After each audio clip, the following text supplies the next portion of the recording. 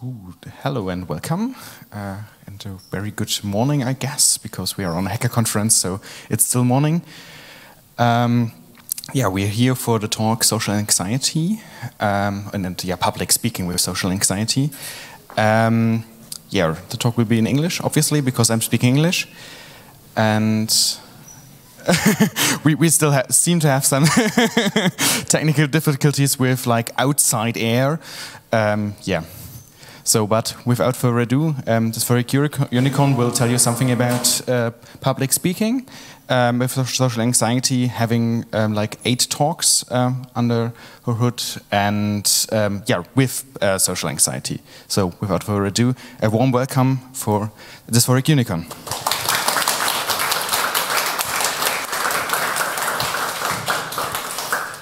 Yes, thank you very much, and thank you all for joining me today.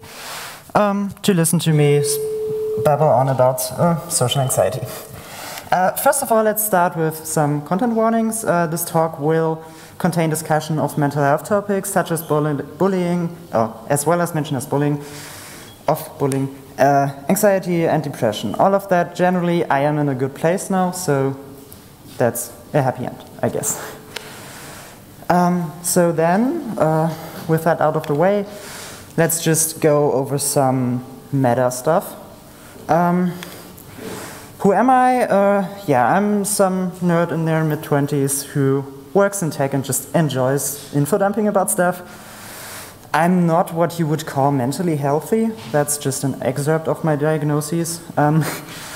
But despite or maybe because of that, I would actually call myself pretty successful in what I do and in my life.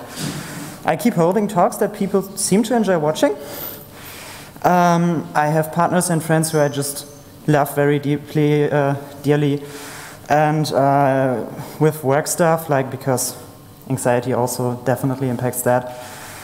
When I did an apprenticeship, I was able to complete it in 2.5 instead of 3 years. I was able to become a senior developer at age 23 and basically a product owner at age 24. So, yay for me.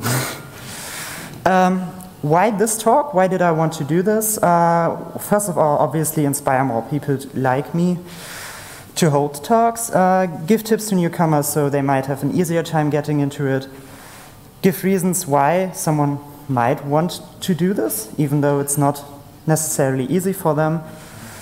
Hold the talk that would have helped me, basically, if I had seen it 10 years ago, because like I would have loved to get started on this earlier. And overall, just have fun as well. So first of all, why am I messed up? I actually wasn't always anxious. So as a kid, I was like, I would always dance and sing in public, and at some point I switched schools and I was taught that was a bad idea the very hard way.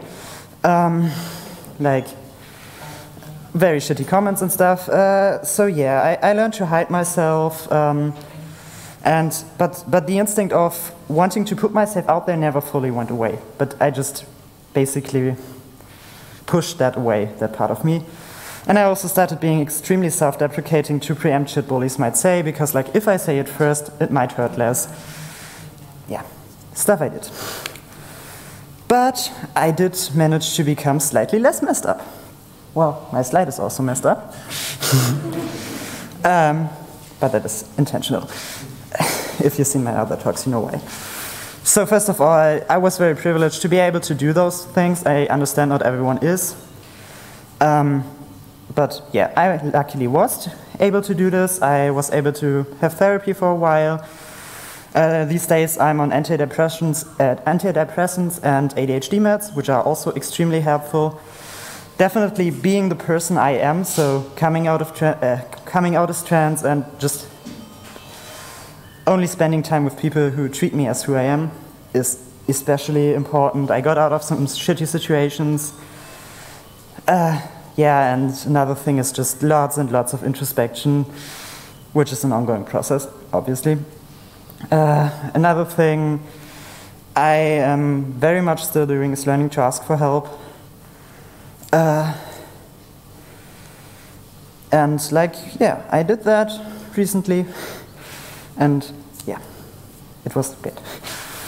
I also became really good at the thing that pays my bills, which is like the tech stuff, which has definitely helped me become more stable and believe more in myself.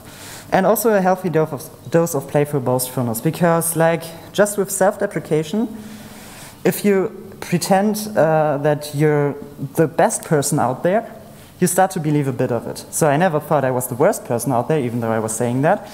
I also don't believe I'm the best person out of there, but yeah, playful boastfulness, really good thing to start doing at some point. And just every time you get the urge to be self-deprecating, just do the exact opposite.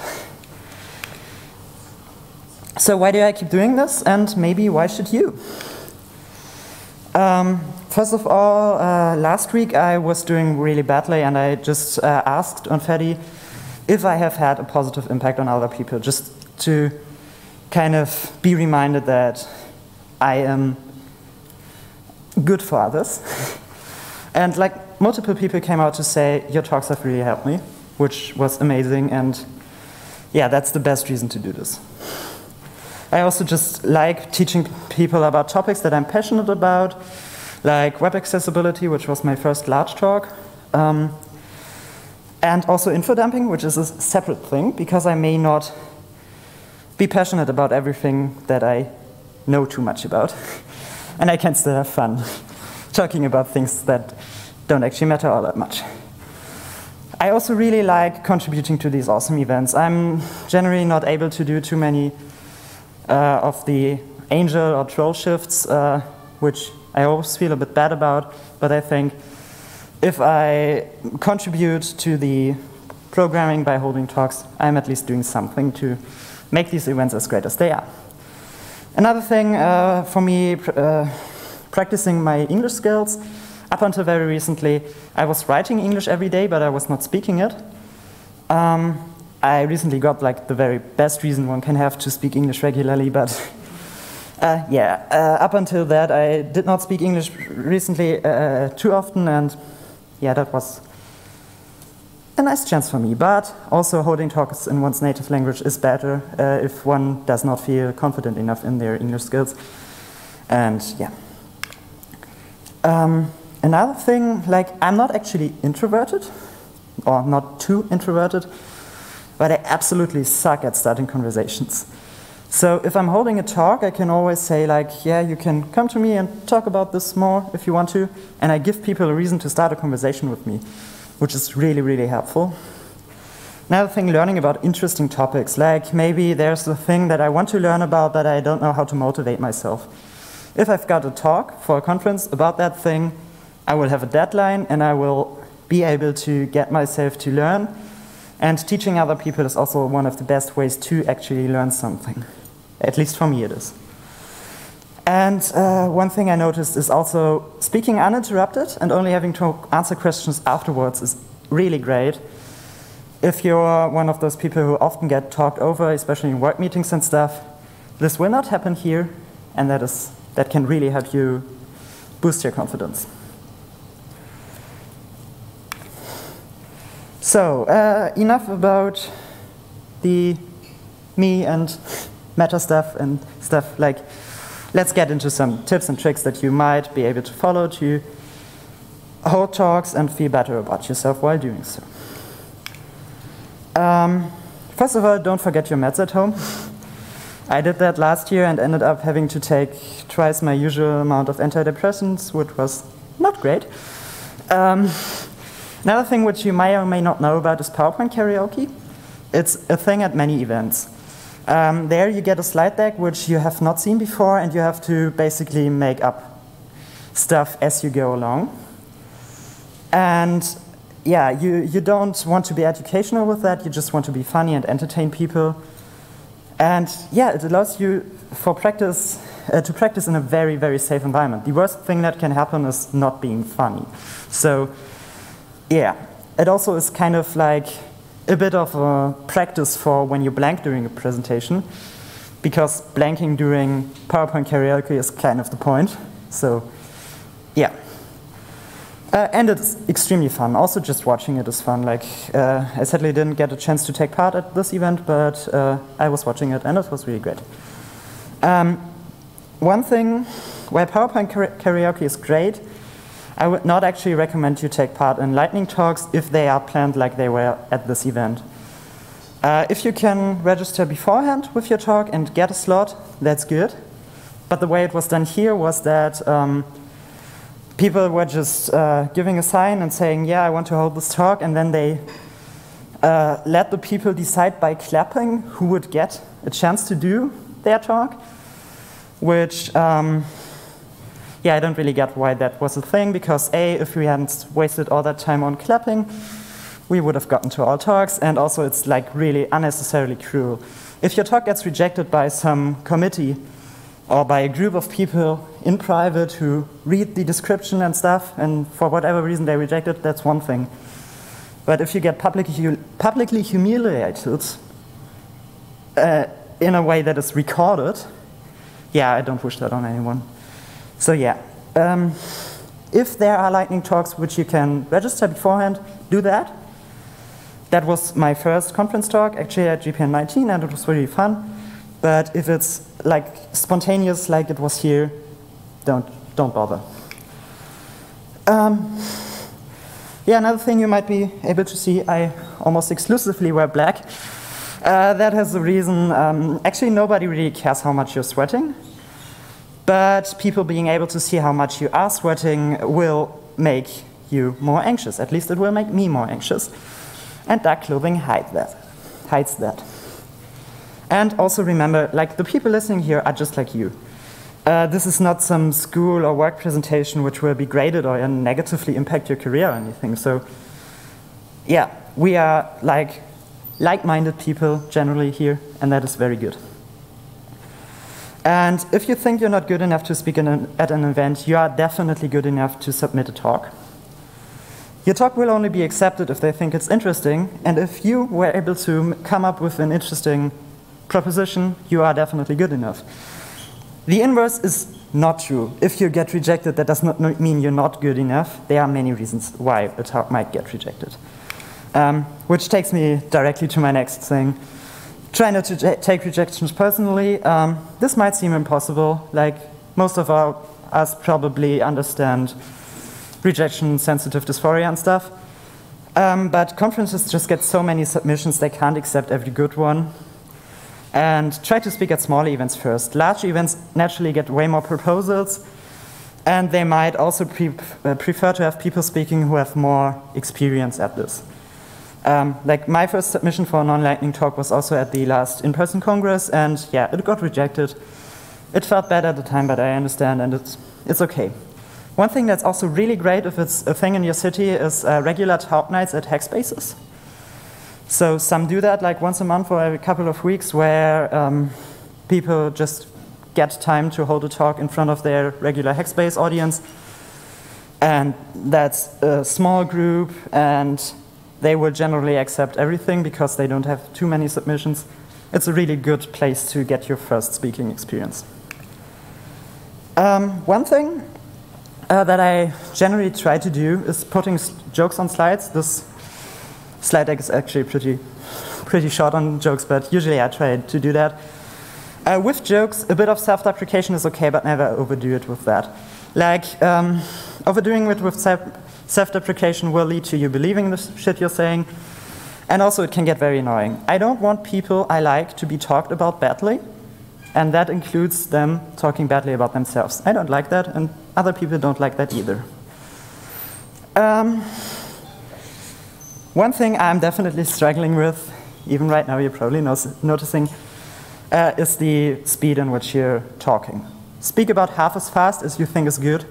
You will probably still be too fast. One thing to slow you down is taking a breath between slides. Don't rush through them. You could also take a sip from a drink every couple of slides. This allows the content to sink in, and it slows down your talking. Drinking, not a thing if you decide to wear a mask during your talk, but yeah, if you don't, that is very helpful. And also, don't apologize if you mess up, unless you mess up and end up hurting someone. If you hurt someone, obviously apologize. But otherwise, people don't care if your talk was a couple minutes short, or if you mispronounce a word or something like that, or if you forgot a point. They don't really care, and you only push their attention to that if you apologize. So try to avoid that. So now I've gone through some things that I find especially important for people who suffer from anxiety, but also there are tricks for people who don't, or for just about anyone. Just some things that I picked up over the years of preparing talks and watching many different talks. Like font size, never below 20 points. You should generally use a sans serif font. That's because people with dyslexia will have issues reading your text if it's with serif. Don't put pure black text on a pure white background. Like, you can do it, obviously, but just putting a little gradient line like I did here at the bottom of my slides just makes it seem more rounded. Also, you can, if you don't put these lines at the very bottom like I did here, you can put them a bit above, and you can also put one on top, which kind of boxes your presentation in and makes it less likely that you're able to, that you will overfill your slides. That's also very helpful, unless you go over those lines, which would end up looking awful. But yeah, it's a neat little thing you can do. Also, one thing I don't always remember to do, but I definitely should, check the contrast between font color and background. There's the well-known WCAG AA or AAA standard. The AAA standard for colors doesn't give you many choices, and the AA is not strict enough, basically, and it allows for some very difficult to read things. There's the newer thing, which is called accessible or advanced. I don't know which is the canonical one. Perceptual color algorithm, which like, yeah, it does not allow some things that WCAG AA does, but it does allow some things that AAA does not.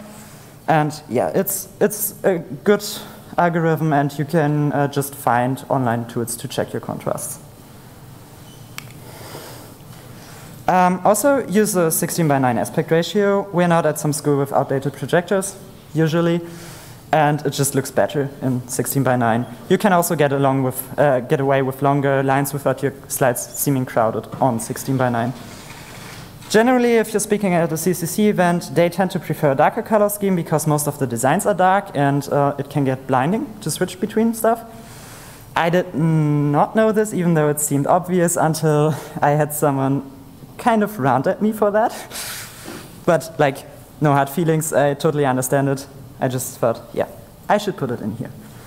And, but style guides also, like, dark color schemes is one thing. There's often style guides for conferences and pre-made themes, which you can use, but they are only a recommendation. They are often released too late, from my experience, because I like to kind of start my talks early, even though I finish them late. And so, yeah, they're only a recommendation. You don't have to use them if you don't like them or if they're not ready yet. Also, don't worry about perfection. Like, I also majorly messed up one talk I held, which is not recorded, not uploaded yet, so I can't actually go back and check how much I messed it up. But yeah, nobody said anything bad. I still had interesting conversations with people about the topics I was speaking about. Yeah, it's no big issue. Keeping slides light-ish on content is good. There are some people who tell you don't put anything on your slides, like only put some fancy image which is kind of related. I wouldn't do that. It makes it very difficult for people to follow you if they space out for a bit, because then they're not able to pick back up their concentration. And you should just generally always have something to add, and don't say the exact words on your slides. Speaker notes are also great. Every major software has them. You should avoid writing down full sentences in there, especially if you're the kind of person who will then just read those sentences out, because it will not feel fluid in the moment.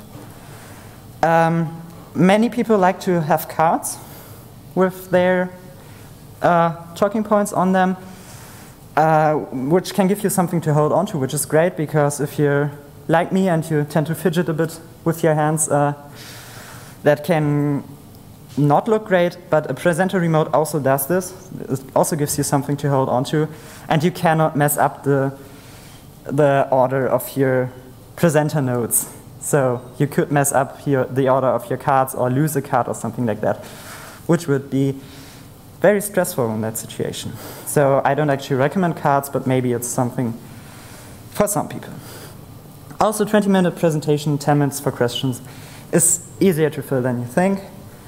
And even if you do end up coming up a bit short, nobody will actually complain. This is a bit the way I do it, but I think it's a very good way to prepare slides. It's just throw stuff on there without any rhyme or reason, and then clean it up later, because that way you are way less likely to actually forget something you were meaning to say. And yeah, it's just helpful, and also if you run out of time, you still have slides. If you bike shed too much and you're doing too much styling too early, you might end up not having anything to present. In this, if you just throw your stuff on there at first, you will have something to present even if it doesn't look awesome. And I think that's better than not having anything at all. Also get comfortable with presenting software. Microsoft PowerPoint is the market leader, but I do not recommend it. It's not very good in my opinion. Google Slides is pretty good and free. I tend to be able to remember how to actually do things with it, so I don't have to learn it every time I do a new presentation, which is the case with PowerPoint or LibreOffice. Apple Keynote is really, really good. Like, it's my favorite one out there, but only if you have a Mac to present. The web version, which is available, is very, very limited, and it is more limited than you think while you're doing the talk. So videos will play in the edit view, but they will not play in the present view. Yeah, that's why I took my iPad to last GPN and presented with that, because otherwise my presentations would not have worked at all. But yeah, if you're a Mac user, you can actually just use Keynote, and yeah, it's a really good tool. Choosing a topic, your topic does not have to be as personal like mine is right now. You don't have to share anything about yourself actually to make an interesting talk. Choose something you're passionate about, or just choose some random rabbit hole you fell into. The latter might actually be more entertaining. It might end up making you someone that is forever associated with emoji, even if you don't use emoji in your day-to-day conversations. But honestly, that was very much worth it, because I met so many great people through talking about emoji and Unicode stuff, and I still enjoy doing it to this day. And I'm also planning some things regarding that as well. Prepare the slides well in advance. I would generally recommend 45 minutes at least before you hold the presentation. No, I usually try to have my slides in a presentable state the weekend before the conference starts, and then I will do some more stuff during the conference and during the train ride, but none of that stuff that I do is actually necessary for me to feel like I can hold this talk. So yeah, the last weekend before the event should be when your talk is in a decent state. And yeah, practice your talk well. That's also something which I don't always remember to do, but it's really important. You don't want to blank and forget what we were meaning to say. Like, no matter how great your slide deck is, if you forget the additional info you wanted to add to that, yeah, it won't work out. One thing I learned last year is to only submit multiple proposals if you're prepared to hold multiple talks. I held 3 talks at last year's GPN. I did not expect every proposal I sent in to be accepted. I did not expect any of them to be accepted, actually, but yeah, they accepted all of them, which was stressful but also fun. So in the end, I don't regret holding any of those talks, but if you are going to put in multiple things, you might, multiple proposals, be prepared to also hold all of those talks. And there's always going to be another conference where you can submit your ideas, so you don't have to push them out all at once. So yeah, that's it. Thank you all for listening. If you want my help, you can reach me at this email address or on Teddy. I may not answer in time. Feel free to ping me, especially emails. I sometimes lose my, I sometimes don't know things that I wanted to replay to. I forget. Feel free to ping me. There's also many more people who will be happy to help. This time there, at GPN there was actually a little check mark. I want help preparing my talk in the submission form, which is great. So yeah, you will definitely be able to find someone who helps you, and I would be happy to be that person. Yes, thank you.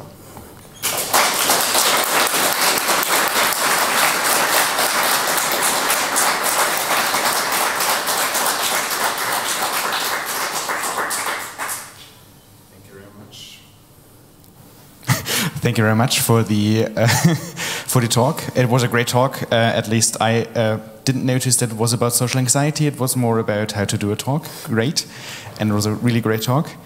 Any questions from the audience? I mean, okay, then let's start. Okay, the person giving it over there. So, well, first, thanks for reminding me of all the things I went through as well. Not as bad as you had, but yes, in a way I overcame my anxiety about talking in front of people.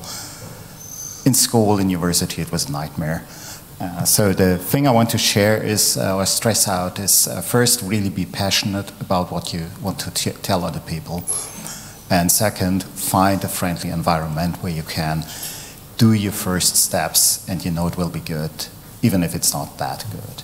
So in my case, I was happy to have some colleagues, and we start doing internal presentations. So it was like 10 people, and I knew them, they were friendly, and all the time they started discussing right in the middle. So one of the lessons learned for me is, you do not need to get through your presentation just the way you wanted to make it happen. It was like we started discussing things that were prepared 5 slides later and just let it run and realized, okay, yeah, we already had that, that's fine. So that really helped me get around it. And the other point I wanted to share is about making jokes. I realized it's really not good to place a joke in the very first sentence. It's an icebreaker. Especially for myself, getting over being nervous, and for the people. We just want to have some fun. It's not an exam right here. So that's what I want to share. Thank you. Then let me quickly run over.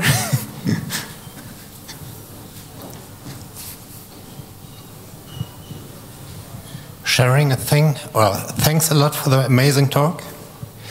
Sharing a thing about myself, I get into another type of persona when a microphone is before my nose. I don't know why, but it changes me. Yeah, me too. Like, even when I practiced yesterday, I was talking in a very different accent. So, yeah.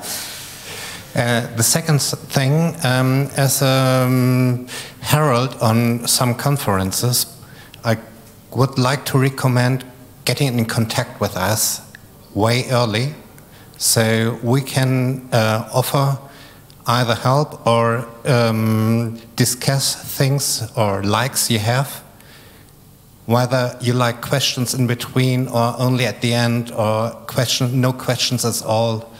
The Herald is there to help you. Yes, thank you for that. As a herald, I mean, that's my first heralding here, so, but yeah, we are here to help. And it's our job to make anything you don't like happen. So, how do you deal with feedback? More specifically, how do you not downplay positive feedback and not catastrophize negative feedback? But I do that.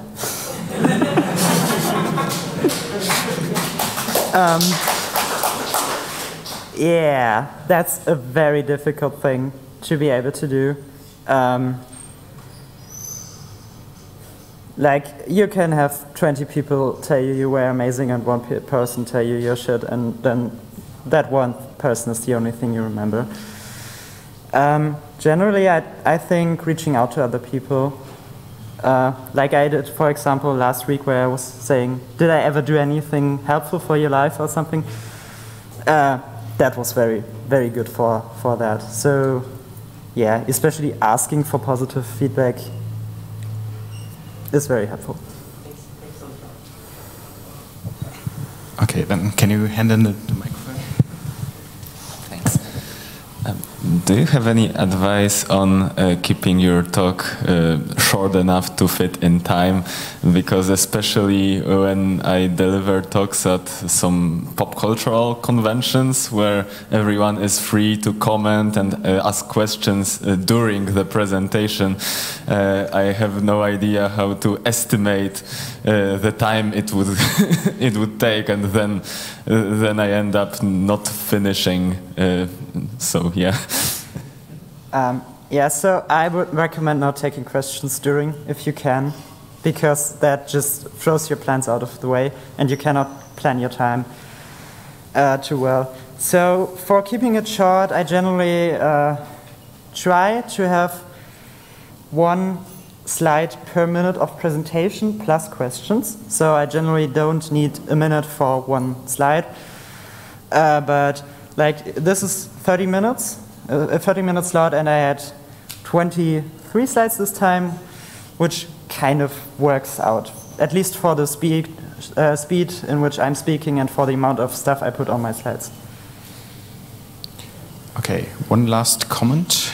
If the person, okay, then looking at the time, we are after the questions. I think the people can reach out to you and maybe reach you at the event still. Yes. So yeah, just ask. And yeah, a warm applause and thank you.